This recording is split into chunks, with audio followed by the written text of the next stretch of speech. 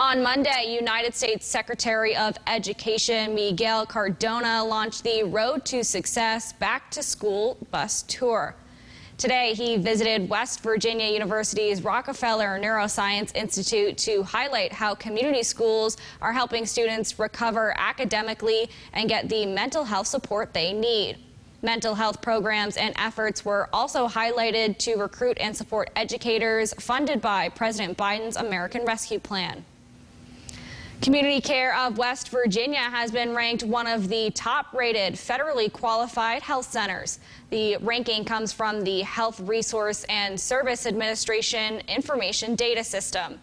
As a result of the recent data reported, Community Care of West Virginia received badges for Health Center Quality Leaders, Access Enhancer, Health Disparities Reducer, Advancing Health Information Technology for Quality, and COVID-19 Public Health Champion.